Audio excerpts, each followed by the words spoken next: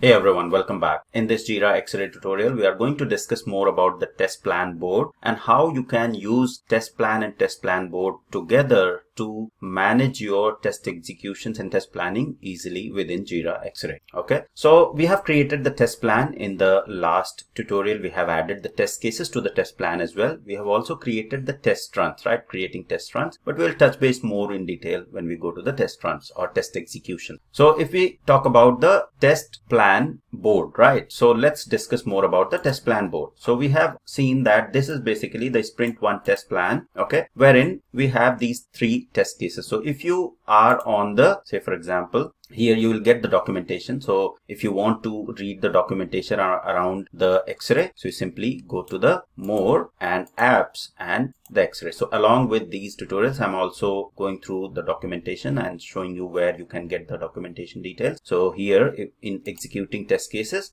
not executing, basically the planning and the test plan board is where you will get all the test plan board related documentation, right? So it's a lengthy document, but I'll cover that all the details that are there, most of the details, not all the details, most of the details that are mentioned here in this particular tutorial anyways. Okay, so if we go to the testing board here, or let's go to the test plan first, and from there how you are going to navigate to a test plan board. So this was our test plan. Okay, if you scroll down in the test section, you will get the test plan board link already. So you'll see the view on board, right? So if I minimize this here, you'll see view on board, and this will open the test plan board. Now what this test plan board is all about, it's more of a hierarchical structure of the test cases that you have defined in the plan. So you can have sprint wise plan, you can have the regression testing plan, you can have the plan as per the feature testing, right? So depending how you are organizing your testing within the project, you can create multiple plans accordingly, right?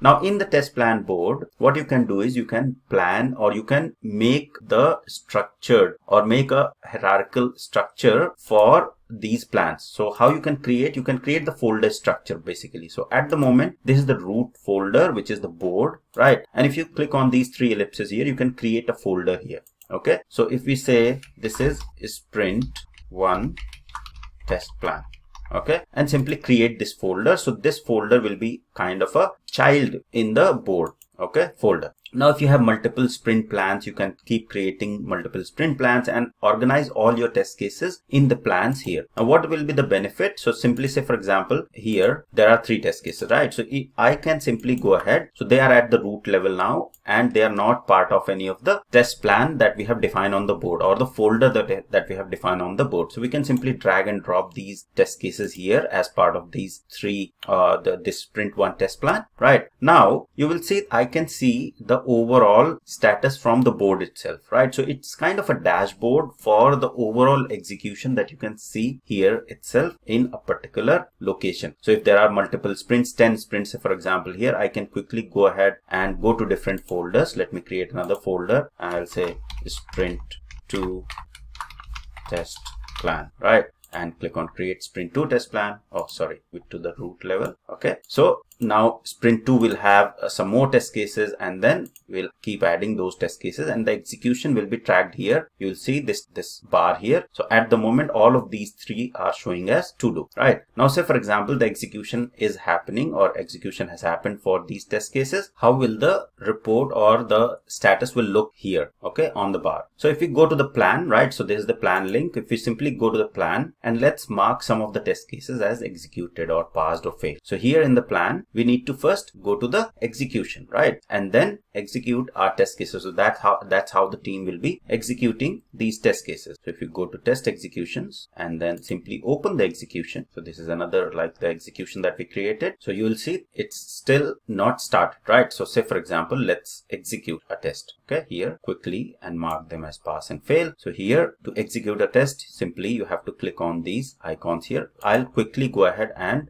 mark these test cases as pass. So I'll cover the executions anyways in detail. So simply I'll mark them as pass, okay, and some of them as fail, just to show you about the a test plan board. Okay, we'll return to the test execution. So you'll see that overall execution status has been marked accordingly as I have marked, right? So one passed, one failed, one executing. Okay, So now if I want to go back to the test plan board, okay, so let's go to the test plan first. So we'll simply go to the test plan. So the number for the test plan was 24, and from here you can directly go to the board. Okay, if you do not want to follow this approach, in order to go to the board, you simply go to the project section here, okay, and then in the testing board, right? So this is the testing board. Click on the testing board, and this will open the overall testing X-ray testing board, right? Now from here, if you click on this icon here, it will open all the details about the testing board. So we are at the test repository at the moment. You can go to the BDD step library or the test plans, right? And then there are multiple reports which we'll cover as well later.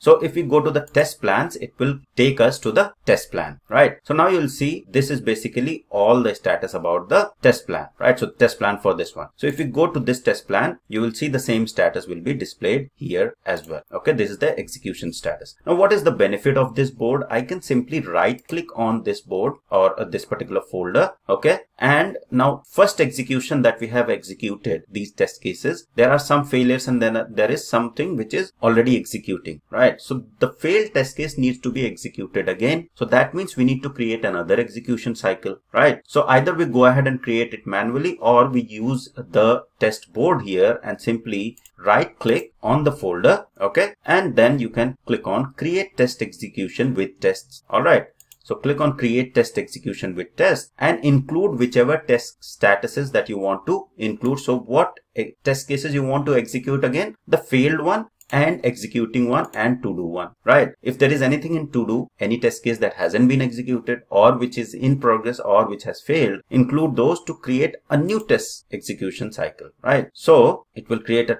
test execution. We provide a summary and we'll say test execution for sprint 1. Okay, so usually it's a good idea that test execution cycle 2, right? Test execution cycle 2 or cycle 2, something like that. Test sprint, or it's better like sprint 1 test execution cycle 2, right? So the first cycle, you name it sprint 1 test execution cycle 1, second cycle accordingly. So you will keep a track of how many re-executions were done in the particular sprint. Okay, I'll put same thing here in the description, and then make sure that if there is basically the assignee, whosoever will be owning this particular execution, most probably the lead and manager will own it. So simply they will assign themselves. Okay, and then sprint, right? So you will be doing all of this work within the sprint. So choose the active sprint wherein you are working for.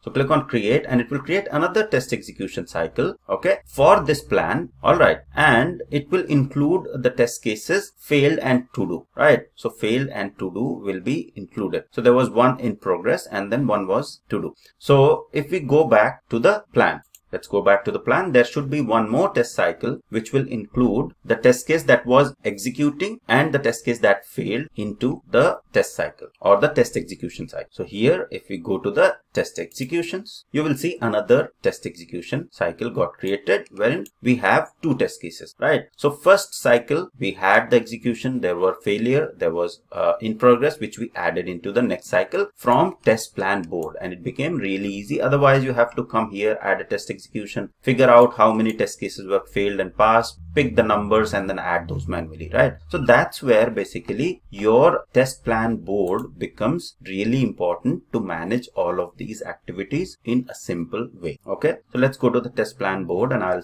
show you few more things around the test plan board. So this is basically how you are going to create. Okay, now if say for example you want to rename these folders, the option is kind of similar to repository. If you are following through the beginning of the series, deleting a folder is again selecting, highlighting the folder and then right click and delete the folder. Okay, you can add the test cases within these folders. Okay, and similar to repository, if a test case is being added here in the test plan, you can't have the same test case added in the two folders at one time, right? So you can see that now there is only two test cases here. Okay, so in terms of folder structuring, it's same like a repository. Now you can also select the more options and you can see that you can create test, add test, expand, etc. Okay, and then let's say for example I expand expand. Okay, and then in order to collapse, simply click on this icon here to collapse all the boards there. Okay, if you have a big hierarchy there, to collapse everything. Okay, and then if you right click on any of the folders, okay, there are a couple of more options. Say for example, on this folder I want to right click and I can see that I can create the test sets within the test, right, with test, or add test to the test set, create execution, which we have already understood, right, and then adding the test to the test execution. All of these are kind of shortcuts